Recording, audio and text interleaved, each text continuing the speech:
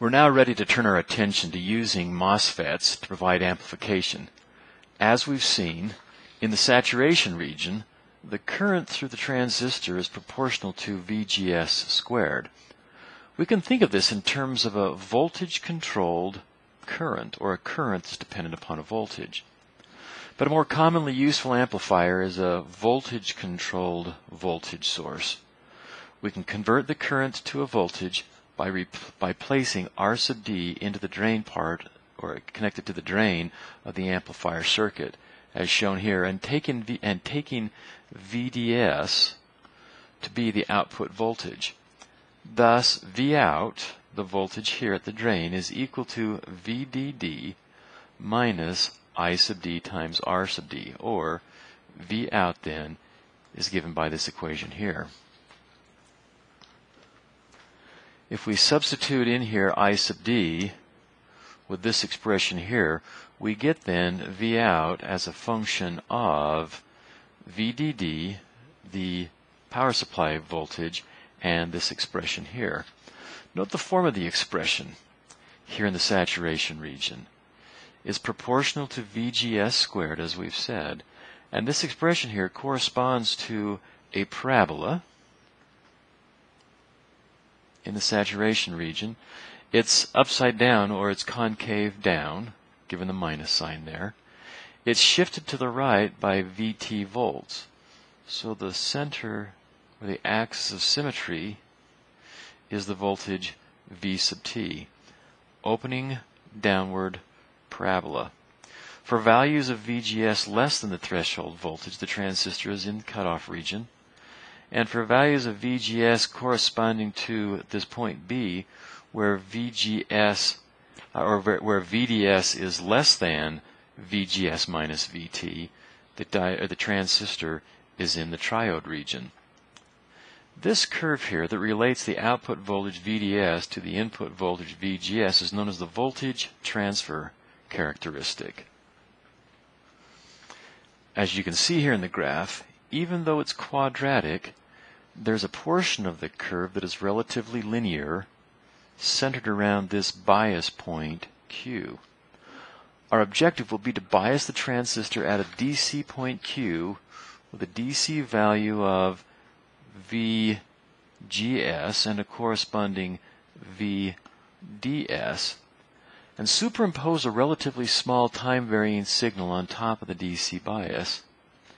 By keeping the variations of VGS small, therefore varying about this DC quantity here, by keeping those variations relatively small, the output VDS will be a relatively linearly scaled version of the input. The points marked A and B correspond to the edges of the saturation region. As I've already mentioned, for values of VGS less than the threshold voltage, the transistor is in cutoff, and for values greater than this point here, the transistor is in the triode region, and our amplification then takes place within the saturation region. By setting our expression here, this equal to VGS minus VT, the value of VGS, or the value of VDS, where when VDS equals VGS minus VT, we're at the border of the transition, or the border between the saturation and the triode regions. And then solving this expression for VGS, you'll note that it's a quadratic, which can then be used, or we can then use the quadratic formula to solve for VGS at the point B.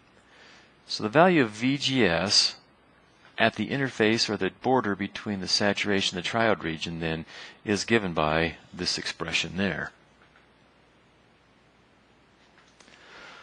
So the bias point Q then is located some point between the triode, or the cutoff region and the triode region, and generally speaking it'll be located somewhere in the midpoint so that there's plenty of headroom and foot room for variations in this VGS voltage, which will then correspond to variations in the output voltage.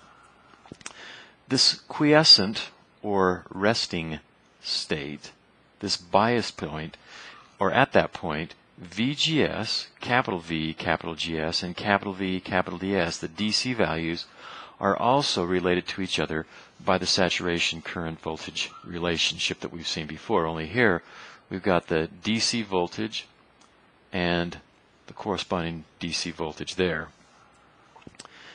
Superimposed on this, or as the superposition sum of this DC value, we then add our time varying signal, the signal to be amplified.